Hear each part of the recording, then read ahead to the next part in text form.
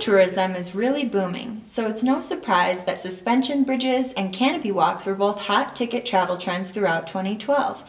From the Langkawi Sky Bridge in Malaysia to the Capilano Walk in Vancouver, British Columbia, well, we're here at the latest and greatest. We're in the Titlis Mountain Glacier in Engelberg, Switzerland, about to walk out to the grand opening of Europe's new highest suspension bridge, the Titlis Cliff Walk, standing at 3,040 meters. It's a blizzard out there, but let's go check it out. Every good celebration kicks off with a bilingual blessing. That bridge don't exist in the Bible. And it wouldn't be a grand opening without a ceremonial ribbon cutting. 1, 2, 3. Guests were graced with an angelic presence to remind them that Engelberg means Angel Mountain. They've been working on this bridge since June, but construction's been difficult due to the weather, as you can see. Challenging part to build the Titlis Cliff Walk 3,000 meters above sea level was the weather.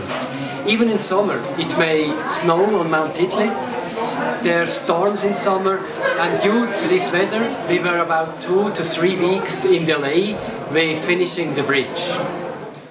To reach the top of the mountain, you have to take not 1, not 2, but 3 different gondolas.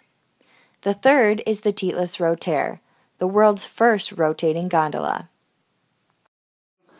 I think people can experience something really thrilling without the capability of climbing, or you don't have to be an experienced hiker.